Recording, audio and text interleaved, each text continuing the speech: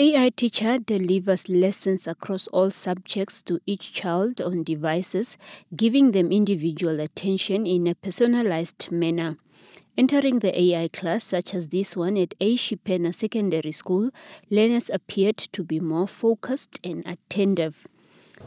So we are running the project called Yyeni AI. It's essentially an AI teacher we've built that delivers lessons across all the subjects to each child on their devices one-on-one while they are still at school. So from 7:50 until 1:30, these learners are in one classroom, and we've prepared lessons for them by just providing the objectives to the AI, and the AI delivers the lesson to each child. We don't just give learners answers and information. We work with them. The AI will work with them to discover the answers and investigate the answers, and they will become a much higher order thing in that area. Working in collaboration with the Ministry of Education, Arts and Culture, the project tests learners' performance against an AI teacher and in-person teacher. It was established that performance increased by more than 30%. We've basically given them tests beforehand to assess how they have performed when they were taught by the human teachers, and now we've also given them preliminary tests which shows us how they have performed along the way.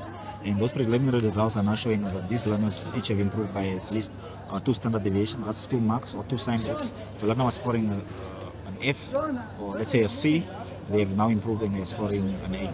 So the average of that classroom, for example, here at Yyeni was 34% on the tests we gave them. Then they were taught across 3 weeks, and then we gave them preliminary tests, and the average is now 69%.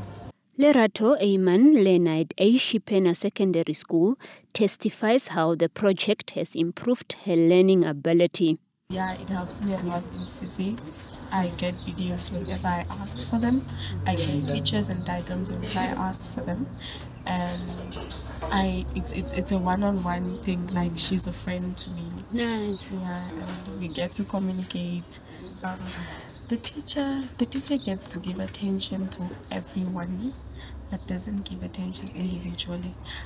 Me and my gadget, it's just the two of us, me and Yyeni. So Yyeni gives me attention individually.